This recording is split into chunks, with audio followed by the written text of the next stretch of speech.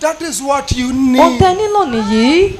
Holy Spirit. Ẹ̀mí mímọ́. Highly Ó ṣe essential pàtàkì púpọ̀ in the life of Christians. nínú ayé Kìrìsìtẹ́nì. Holy Spirit Ẹ̀mí mímọ́. has a rule Ó ní ìlànà. and order. Ó sì ní ètò. If you want to invite Holy Spirit to your life, Tẹ́ bá fẹ́ pe ẹ̀mí mímọ́ sínú ayé yín, you need to follow the rule. ẹ nílò láti tẹ̀lé ìlànà rẹ̀. Anything that is good Ohun gbogbo tó bá dára has a rule. ló ní ìlànà.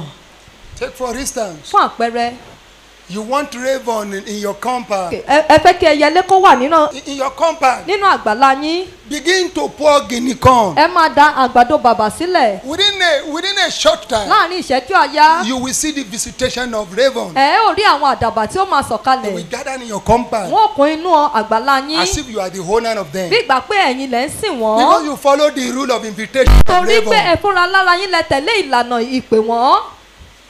That is one. Èyí jẹ́ àkọ́kọ́. Number two, Ìkejì. you want the eagle to visit your Tẹ́ bá compound. fẹ́ kí àṣà kó wá sínú àgbàlá yín. Go and try to find a dead rat Ẹ lọ wá òkú eku. and throw it in your Ẹ compound. fi sínú àgbàlá yín. Just drop it somewhere. Ẹ ṣàjù síbì kan In open níbẹ̀. place. Níbi gbangba. You will be surprised. Yóò yà yín lẹ́nu. Suddenly, Lójijì. you will see eagle Ẹ rí ẹyẹ àṣà.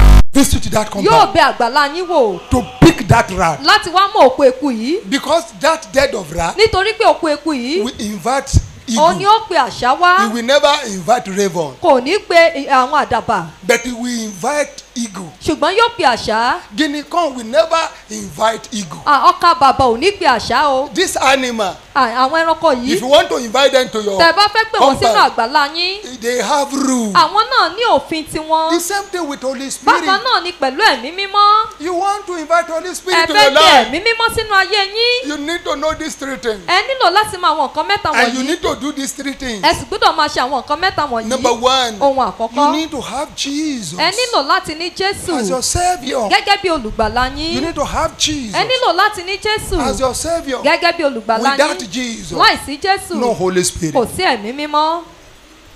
Jesus. Jésù. The moment you have Ní kété Jesus, tẹ́ bá ti ní Jésù, you will have Holy Spirit. ẹ ó ní ẹ̀mí mímọ́. When Jesus is dwelling in Tí you, Jésù bá ti ń gbé nínú Holy yín, Spirit will come to you. ẹ̀mí mímọ́ yóò tọ̀ yín wá. Number two, Ẹlẹ́ẹ̀kejì, you want the Holy Spirit ẹ fẹ́ ẹ̀mí mímọ́ to visit you, kó bẹ̀ yín wò to live with you. láti máa bá yín gbé. You keep the commandment of Jesus. Ẹ máa pàṣẹ Jésù mọ́. Jesus said it. Jésù wípé John chapter 14 verse nínú 15. ìwé Jòhánù orí kẹrìnlá ẹsẹ̀ If kẹẹ̀ẹ́dógún, you ó love ní tí ẹ bá me, fẹ́ mi, if you believe me, tẹ́ ẹ bá gbà mí you will gbọ́, keep my ẹ ó pa commandment òfin mi mọ́. until you are able to keep my Àfìgbà tẹ́ bá tó ń commandment pa òfin mi before mọ́. I can be with Ìgbà you. yìí ni mo tó lè pẹ̀lú yín. Before the Holy Spirit will come to Ìgbà yìí ni you, ẹ̀mí mímọ́ yóò tó you tọ̀ yín wá. must follow the rule of Ẹ gbọ́dọ̀ Jesus. tẹ̀lé ìlànà You Jésù keep the commandment. láti máa pa òfin rẹ̀ mọ́. Just as Jesus said to the disciples, Gẹ́gẹ́ bí Jésù ṣe sọ fún àwọn ọmọ go ẹ̀yìn. and wait at upper Ẹ lọ room dúró dè mí ní at yàrá òkè Jerusalem. ní Don't Jerúsálẹ́mù. depart from Ẹ Jerusalem má kúrò ní till the Jerúsálẹ́mù Holy Spirit títí visit tí you. ẹ̀mí mímọ́ yóò fi tọ̀ They yín keep wá. the commandment of Wọ́n Jesus, pàṣẹ and the Jésù Holy Spirit came mọ́. down. Ẹ̀mí mímọ́ sì sọ̀kalẹ̀ and wá. sat on each Ó of sì them. bà lé olúkúlùkù You wọn. will keep the commandment of Ẹ Jesus. ó pàṣẹ Jésù mọ́. The third one, Ìkẹta. you will make sure that you assemble with the people of God where they are praying. Ẹ ó rí pé ẹ wà ní ìpéjọpọ̀ àwọn ọmọ Ọlọ́run níbi tí wọ́n ti ń gbàdúrà. Don't live Ẹ má where kọ the people of ìpéjọpọ̀ ọmọ God Ọlọ́run gather. sílẹ̀.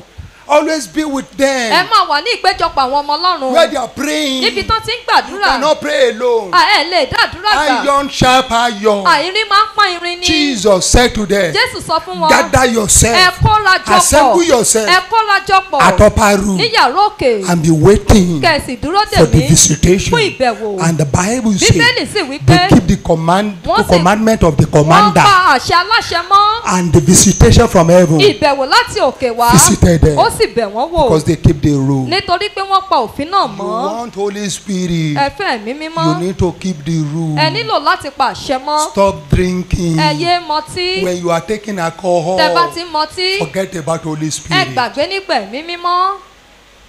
You cannot invite two strong men ẹ into lè your pé life. nǹkan lágbára méjì wọnú ayé Will yín. destroy you. Yóò bulẹ̀ bá ti yín jẹ́ ni. So you want Holy Spirit. Ẹ fẹ́ ẹ̀mí You mímọ́. cannot take alcohol. Ẹ lè máa mọtí. If you are taking alcohol, Tẹ bá mọtí, it will not visit you. kò ní bẹ̀ yín wò. Because before the Holy Spirit will visit you, Torí pé kí ẹ̀mí mímọ́ tó bẹ̀ you yín wò, follow the rule. ẹ tẹ̀lé ìlànà. If you can invite people that you never knew in your life, Tẹ bá lè pe iye àṣà tẹ́ mọ̀ rí. because you put what is Nítorí pé necessary, ẹ fi ohun tó yẹ sílẹ̀. what will benefit the ego. Ohun tí àṣà yóò jàǹfààní rẹ̀. When you see it in your compound, Tó bá rí nínú àgbàlá you yín, will come down. yóò sọ̀kalẹ̀ wá. You want Holy Spirit to come Ẹ down, fẹ́ kí ẹ̀mí mímọ́ tọ̀ yín wá. follow the rule. Ẹ tẹ̀lé ìlànà.